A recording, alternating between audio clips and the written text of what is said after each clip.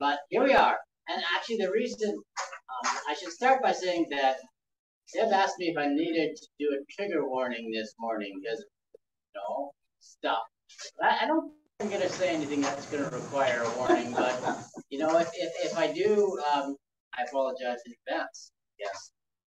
The theme of fertility this morning comes to us because a few months ago, Amy said, "Why, we should do a service on fertility sometime." That's why we're doing this. So last week I asked her, so Amy, why did you choose that? What did you want me to say? And she didn't remember. So here I am with fertility. It's all you. It's all me. So yeah, I can't blame her for any of this except the theme. So let's just start with the story. I thought that was a good place to start with the story. So the story starts with Hannah. Right, and we talked about this a few weeks ago that Hannah didn't have any children. But it wasn't really her infertility that made Hannah sad. That wasn't why she was sad. She was sad because Peninnah, her fellow wife, was hassling her about it, teasing her and causing her distress. We don't know otherwise if Hannah wanted children. We know that Hannah wanted to stop getting hassled by Peninnah, and Elkanah, her husband, seemed to be fine with the way things were, so he didn't want more kids. So this tells us that fertility is sort of complex, right? I mean, not news to anybody here, right? But on the one hand, you think, well, like a woman has children, and this brings out like this incredible feeling of love, and it brings out this feeling of joy and peace and all of these wonderful emotions that come with bearing children, right? But it also brings out mama bear, right? Have any of you experienced, right, what it feels like to, right, either be the recipient of mama bear, right? That there's this fiercely protective part to fertility. And I mean, there's other mama bear stories actually in the Bible, right? So Sarah, right? Sarah and Abraham, and Sarah's all fine with this other woman giving birth, until she has her own, and suddenly she, has to kick Hagar out of the whole house, out of the whole community, just because she's got this mama bear thing going on. Growing up, I had a friend whose family were dairy farmers, and so he was out there, he was been, just like a kid, and he would have been out there trying to help out in the pasture. And one day, as he was working in the pasture, he just accidentally walked between a cow and her calf. And a number of days later, he showed up at school with like 15 stitches in his head because the cow was not putting up with any of this, right? It's not just bears and people. So it's so important to realize that this isn't a question of like either you're fertile or you aren't.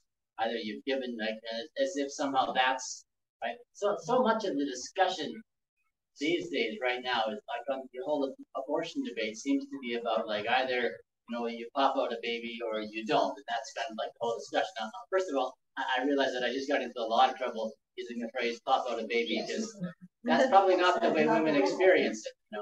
It works for us guys as a phrase, but I gotta be careful here. But right, but it's not just a matter of like can you give birth or can't you give birth? Or suddenly this solves all of the problems.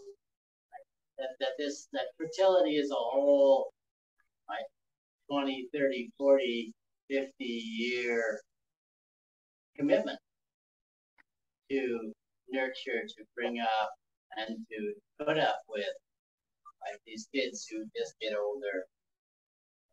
Because when children are born, right, we have, most people, they have all of these plans. Right? Maybe their plans didn't include the child, and maybe they do. Right? But right, for couples or for women who want this child, right? There's all of these things. Well, I want this child to be, and I want this child to do. I want all, and there's this sort of this whole plan. By the time the kid reaches like 0, right? Their whole life has been planned for them, and then reality happens, right? And the child is born with physical disabilities or social disabilities or emotional disabilities, or maybe they're like the only perfect specimen of human beings on this earth, except for Corey. But otherwise, right? Otherwise, we just come out, a little bit lumpy and weird to begin with, and then these poor kids get stuck with parents like us, right? And so, however perfect they started out, they get us, and it all gets really complicated really quickly. And Hannah knew this, right? So Hannah had dedicated this child to God, but she wasn't willing to do it like right away because those first few years are really important. And so she keeps Samuel with her for those first few years of nurturing, of care, of teaching, of making sure he understands what his mother's love feels like, even though he's not even going to remember that on an ongoing way. His self, so much of the child's self gets developed before they're two, long before they know what's happened. So she comes, right, when she's finally ready to give him up to God. She comes, but she doesn't just sort of show up and drop him off, right? She shows up with her whole family and with like a 3-year-old bull and a bushel of flour and a whole bunch of oil because they're going to have a big celebration, right? Because she understands the tie between her own fertility and the fertility of the land around her.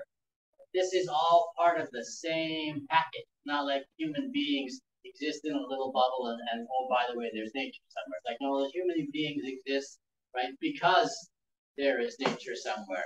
And so she's going to make a big deal of this, right? So I don't know how big, right, bulls were back in Israel, but, right, they're pretty big animals, right? So in the days before refrigeration, how many people do you need to eat a bull? Right? You've got what, 2 days, 3 days to eat all that meat, and then the rest of it you got to throw away. So it's going to have been a big party. What you need the bushel of flour too. You can't just eat, right? So she understands her offering as a tie to the land, and this is so important, right, in the modern discussion of fertility because that's the thing that gets missed. That's often missing.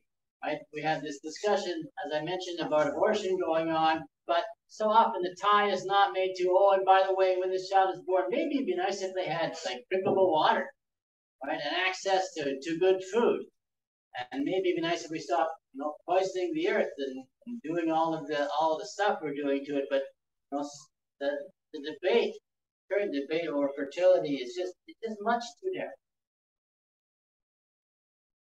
So Hannah then leaves Samuel at the tabernacle.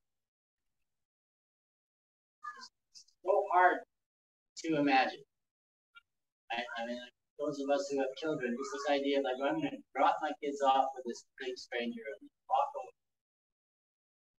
But maybe for some people, maybe this was like this sounds like a really good plan. I cannot because we're complex people, all of us. Right? And parenting is complex, and maybe, and I'm sure most parents at some point have had days like that, where you give them the opportunity of, well, you can just drop your kid off at the babysitter's and drive away. I'm guessing every parent's had at least a few days like that. Or when I was in Ghana, there was a young couple in the church who had been married, who got married, and they weren't expecting to be able to have children. They were pretty sure that this was not going to be in their future for sort of biological reasons. That they discussed it in detail with me, but they shared this with me that they weren't expecting to have kids, and then suddenly she got pregnant and had a healthy baby, and this man, who was not expecting to have children, he almost glowed in the dark. He was so happy. It's just hard to imagine anybody like physically being happier than he was. And then they had another one, and then they had another one, and like there's just, and they loved their children more than, more than that even. And then so this last time when I went back to Ghana, I found out that his eldest child was living at the pastor's house. He wasn't at home.